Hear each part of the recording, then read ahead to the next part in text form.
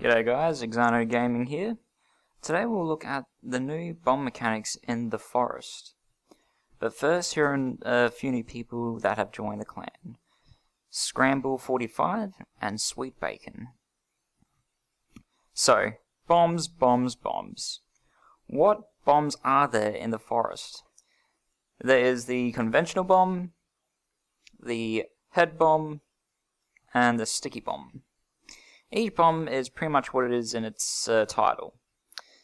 So, in order to make the bomb, you need to stick together a circuit board, which can be found at crash sites and camps and the beach, alcohol, which is pretty much everywhere, a watch, which you can find in red bodies and bags, and coins, which you can find at campsites and smashing the ground with a stick.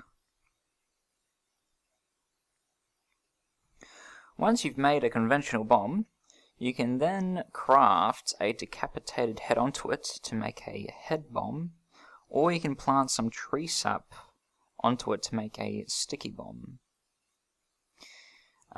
Here are the explosions for each of the three bombs.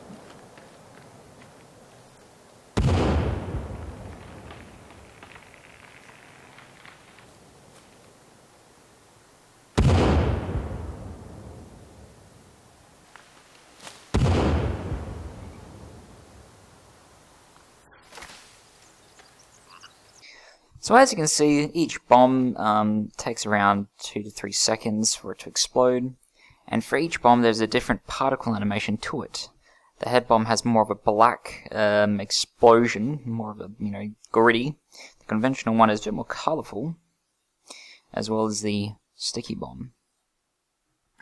I hope you like this quick video, and I'll see you next time.